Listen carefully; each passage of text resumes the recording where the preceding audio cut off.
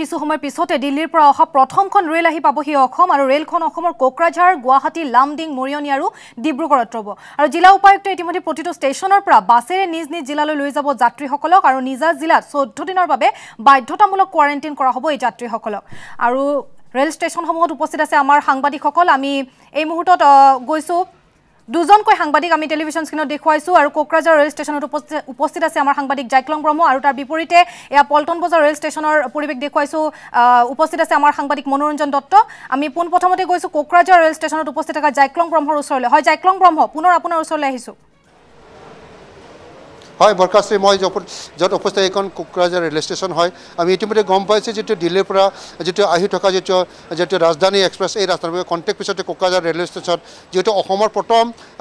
অহাৰ লগে লগে প্ৰথম ষ্টেচনটো হ'ব কোকৰাঝাৰ ৰেল ষ্টেচন তাতে আমি জানিব পৰা মতে 4জন বা 5জন তেনেকৈ ইয়াত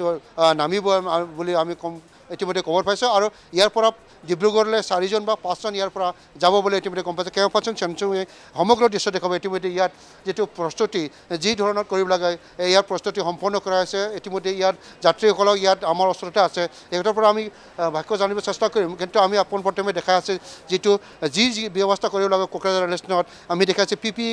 পিপি কিট যেটো পিন্ধি পেলাই ইতিমধ্যে স্ক্ৰীনৰ কাৰণে সাজু হোৱা আমি দৃশ্য দেখাইছে আৰু ইতিমধ্যে ইয়াত আমি দেখিছোঁ পঢ়াশোনাৰ পৰা ইতিমধ্যে যি কেইটান ইয়াত নামিব ৰাজধানীৰ পৰা নামিব ট্ৰেইনৰ পৰা নামিব ইহঁতক লিষ্ট কৰা হ'ব আৰু ইয়াৰ পৰা কোৱাৰেণ্টাইন লৈ যোৱা হ'ব ইতিমধ্যে বাছ সাজু কৰি থোৱা আছে যিহেতু কোকৰাঝাৰ চাই ষ্টেচনত থকা কোৱাৰেণ্টাইন কেম্পত লৈ যাব বুলি ইতিমধ্যে আমি খবৰ পাইছোঁ ইতিমধ্যে কোকৰাঝাৰ কোৱাৰেণ্টাইন কেম্পত যথেষ্ট সংখ্যক ভিৰ হৈছে 1800তকৈ অধিক এইটো ইতিমধ্যে ইয়াত ৰখা হৈছে বুলি কৈছে কিন্তু আৰু ইয়াৰ বাদেও জিলাৰ বিভিন্ন ঠাইত 16টা যিটো কোৱাৰেণ্টাইন কেম্প কোকৰাঝাৰ জিলাৰ 16টা কোৱাৰেণ্টাইন কেম্পত ঠিক তেনেকৈ বিভিন্ন ধৰণৰ মানুহ ৰখা হ'ব বুলি ইতিমধ্যে আমি খবৰ পাইছোঁ আৰু ইয়াই আমি দৃশ্য দেখিছোঁ কোকৰাঝাৰ ৰেল ষ্টেচনত ছ'চিয়েল ডিষ্টেঞ্চ ৰখাৰ কাৰণে ছ'চিয়েল ডিষ্টেঞ্চৰ মাৰ্ক এই মাৰ্ক দেখাব কেও পাচন চাঞ্চুমাই ছ'চিয়েল ডিষ্টেঞ্চৰ মাৰ্ক ইয়াত কৰা হৈছে যিটো আহিলে ইয়াত ছ'চিয়েল ডিষ্টেঞ্চ ইয়াত থিয় দিব লাগিব ইতিমধ্যে যেটো প্ৰমিলা ৰাণী ব্ৰহ্ম মিনিষ্টাৰ ইতিমধ্যে আহি উপস্থিত যেহেতু প্ৰমিলা ৰাণী হয় জাইক্লং ব্ৰহ্ম যেহেতুকে সকলো সাজু কৰি তোলা হৈছে কিন্তু কিমান সময়ৰ পিছত আৰু ৰেলখন আহি উপস্থিত হ'ব কিবা এই মুহূৰ্তত তথ্য আপোনাৰ ওচৰলৈ আহিছে নেকি জাইক্লং হয় ইতিমধ্যে আমি হয় নিশ্চয় বৰকা আমি ইতিমধ্যে গম পাইছোঁ যেহেতু ট্ৰেইনখন অলপ 5টা বজাত আহিব লাগিছিল কিন্তু 5 বজাত নোহোৱাকৈ এতিয়া আমি জানিব পৰা 6:30 মানত আহিব বুলি ইতিমধ্যে আমি আকৌ লেটেষ্ট খবৰ পাইছোঁ মই যাত্ৰীসকল আছে ডিব্ৰুগড় জিলা তেখেতৰ পৰা ভাষ্য আপুনি ক'ত যাব কেতিয়াৰ পৰা ৰখি আছে ডিব্ৰুগড়লৈ যাব বুলি ভাবিছে ৰাতিপুৱাৰ পৰা ৰখি আছোঁ 8টা বজাৰ পৰা এতিয়া মই ডিব্ৰুগড় যাম বঙাইগাঁও ল'ৰা ছোৱালীৰ কাম কৰি আছিলোঁ হঠাৎ দেউতা বেমাৰ হোৱাৰ পৰা যাবলগীয়া হৈছে কেনেকৈ লাগিছে বহুত দিনৰ যাব বহুতে সুখী গৈছোঁ যিহেতু দেউতা বেমাৰ হৈ আছে লকডাউন যদি তলাতে মই নাপালোঁ এদিন লগতে মোৰ কৰ্মক্ষেত্ৰৰ দাদাহঁতকো মই ধন্যবাদ দিছোঁ ইমানখিনি সুবিধা কৰি দিব পাৰে টিকেট অলৰেডি সিহঁতে বহুতখিনি সহায় কৰি দিছে লগতে চৰকাৰকো ধন্যবাদ দিছোঁ হয় মই আকৌ যাব বিচাৰিছোঁ মই আগতে উল্লেখ কৰিছে আমাৰ কোকৰাঝাৰৰ 5জনকৈ যাত্ৰী যাব ডিব্ৰুগড়লৈ মই কি কাৰণত যাব কি হৈছে ক'ত পৰা যাব আপোনালোকৰ ক'ত আছিল আগত ক'ত আছিল আমি বঙাইগাঁৱত আছিলোঁ এতিয়া মৰিধল যাব ওলাইছোঁ ধামেৰী ডিষ্ট্ৰিক্টত হয় জাইক্লং ব্ৰহ্ম আপোনাক এই মুহূৰ্তত ধন্যবাদ জ্ঞাপন কৰিছোঁ পৰৱৰ্তী সময়ত পুনৰ আপোনাৰ সৈতে সংযুক্ত হ'ম আৰু আমি কোকৰাঝাৰ ৰেল ষ্টেচনৰ পৰিৱেশ দেখুৱালোঁ সকলো সাজু হৈছে পিপিই কিট পৰিধান কৰি ইতিমধ্যে স্বাস্থ্য বিভাগৰ লোকসকল সাজু হৈ আছে স্ক্ৰিনিঙৰ বাবে আৰু এই মুহূৰ্তত আমি আহিছোঁ পল্টন বজাৰ ৰেল ষ্টেচনত উপস্থিত থকা মনোৰঞ্জন দত্তৰ ওচৰলৈ হয় মনোৰঞ্জন দত্ত নিশ্চয়কৈ এক প্ৰত্যাহ্বান হ'ব কিছু সময় পিছতে যাত্ৰীসকল আহি উপস্থিত হ'ব এই প্ৰত্যাহ্বানৰ গ্ৰহণ কৰিবলৈ কেনেধৰণে সাজু হৈছে স্বাস্থ্য বিভাগ কিংবা ৰেল কৰ্তৃপক্ষ অথবা জিলা প্ৰশাসন মনোৰঞ্জন দত্ত হয় দিল্লীৰ পৰা যিখন প্ৰথম যাত্ৰীবাহী ৰেল আহি আছে 800গৰাকীতকৈ অধিক যাত্ৰী লৈ আৰু সেই প্ৰতিগৰাকী যাত্ৰীক প্ৰতিটো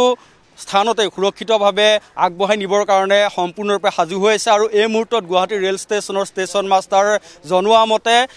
আলিপুৰদুৱাৰ অতিক্ৰম কৰিছে যাত্ৰীবাহী ৰেলখন আমি পোনে পোনে গুৱাহাটীৰ ৰেল ষ্টেচনৰ ষ্টেচন মাষ্টাৰ পৰেশ কলিতাৰ লগত আমি কথা পাতিম ইতিমধ্যে গম পাইছোঁ যে আলিপুৰদুৱাৰ পাইছেহি 2 ঘণ্টা 33 মিনিট সময় পলম হৈছিলে কিন্তু টাইম মিলোৱা মেকআপ হৈছে টাইমখন আমাৰ এতিয়া 18 মিনিট লেট দেখাই আছে গুৱাহাটী এৰাইভেল গতিকে গাড়ীখন মেকআপ হৈ হৈছে বহুত এতিয়া গাড়ীখন লেটেষ্ট যিটো আমি পজিশ্যন পালোঁ নিয়াৰলি কোচবিহাৰ আহিছে আলিপুৰদুৱাৰ জংচন আলিপুৰদুৱাৰ আহি আছে গাড়ীখন গুৱাহাটী ষ্টেচন কিমান সময়ত পাব গুৱাহাটী এতিয়া যিটো ৰানিং টাইম দেখা আছে ৰাতি 8:33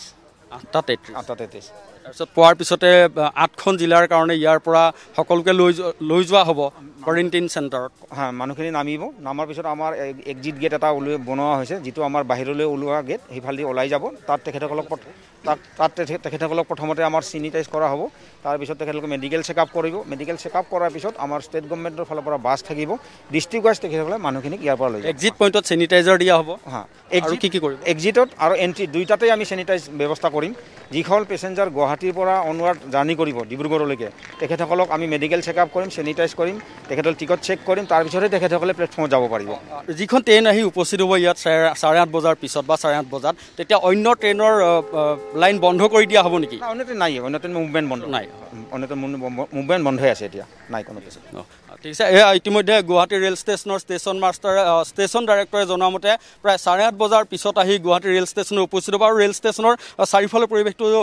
যুগল তালুকদাৰে দেখিবলৈ পাইছে। সম্পূৰ্ণৰূপে এনেদৰে সজাই পৰাই তোলা হৈছে। পৰিষ্কাৰ কৰি ৰখাৰ ক্ষেত্ৰত বিশেষকৈ গুৰুত্ব দিয়া হৈছে। চেনিটাইজাৰ ইয়াত সম্পূৰ্ণৰূপে ইয়াত ব্যৱহাৰ কৰা হৈছে। আৰু ইয়াত দেখিবলৈ পাইছে চাফাই কৰ্মী ইয়াত এনেদৰে সম্পূৰ্ণৰূপে ব্যস্ত হৈ আছে। আৰু সোঁফালে দেখিবলৈ পাইছে সম্পূৰ্ণ সুৰক্ষা কৰ্মী ইয়াত ব্যৱস্থা কৰা হৈছে। যিহেতু যিখন স্পেচিয়েল ট্ৰেইন আহিব,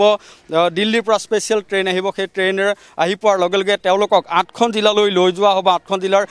উপায়ুক্তই তেওঁলোকক লৈ যোৱা হ'ব। কিন্তু এই মুহূৰ্তত ক'ব লাগিব যে কোনো ব্যক্তিগত বাহন লৈ তেওঁলোকৰ পৰিয়ালৰ লোক অহাত ইয়াত বাধা আৰোপ কৰা হৈছে। তেওঁলোক আহিব নোৱাৰিব, কঠোৰ নিষেধাজ্ঞা আছে। সম্পূৰ্ণৰূপে জিলা উপায়ুক্তৰ নেতৃত্বত লৈ যোৱা হ'ব জিলাসমূহলৈ। আৰু গুৱাহাটী ৰেল ষ্টেচনত 68গৰাকী যি যাত্ৰী নামিব, তেওঁলোকক লৈ যোৱা হ'ব 8খন জিলালৈ। তেওঁলোকক কোৱাৰেণ্টাইন চেণ্টাৰত তেওঁলোকক ৰখা হ'ব। তাৰপিছত 14 দিনৰ কোৱাৰেণ্টাইন চেণ্টাৰত ৰখাৰ পিছত তেওঁলোকৰ যদি সম্পূৰ্ণৰূপে সুস্থ পোৱা যায়, কোনো ধৰণৰ পজিটিভ ৰিজাল্ট নাহে, তেতিয়া তেওঁলোকক ঘৰলৈ যাবলৈ দিয়া হ'ব। যদিহে পজিটিভ ৰিজাল্ট আহে তেওঁলোকক সম্পূৰ্ণ চিকিৎসাধীন কৰা হ'ব। কিন্তু গুৱাহাটী ৰেলৱে ষ্টেচনত সম্পূৰ্ণৰূপে সাজু কৰি তোলা আছে। ভিতৰ ভাগতো যথেষ্ট সজাগ হৈ আছে, নিৰাপত্তাৰক্ষী আছে।